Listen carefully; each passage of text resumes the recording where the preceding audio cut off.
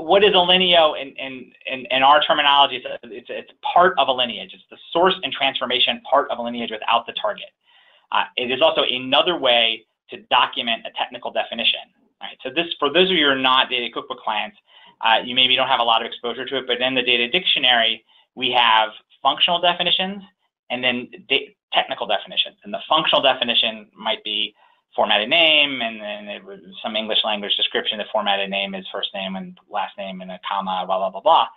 And then the technical definition says you can have multiple per system. So I've got one for Banner and for my CRM and wherever I'm pulling data from.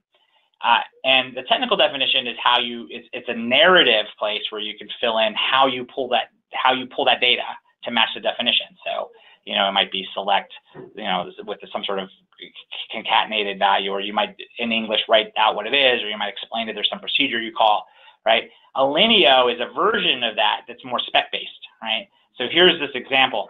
So you might have a technical definition. I think this is also for a midterm, where it says, you know, pull the term code entry for any student, that blah, blah, blah, blah, blah. That's a narrative version. And the linio is what we saw here, where it's pulling from these two, you know, the admit code and the term code and going through this function. And this screenshot sort of doesn't show the hover over that happens here. But notice there's no target here. So this is just, you know, if I'm putting if it's used on a report, it's going to come out that way. If it's going to be dropped into some other mapping, it'll show. So it's just, and you can do one or the other or both of these and they should sort of represent the same thing, or they could augment each other in terms of documentation.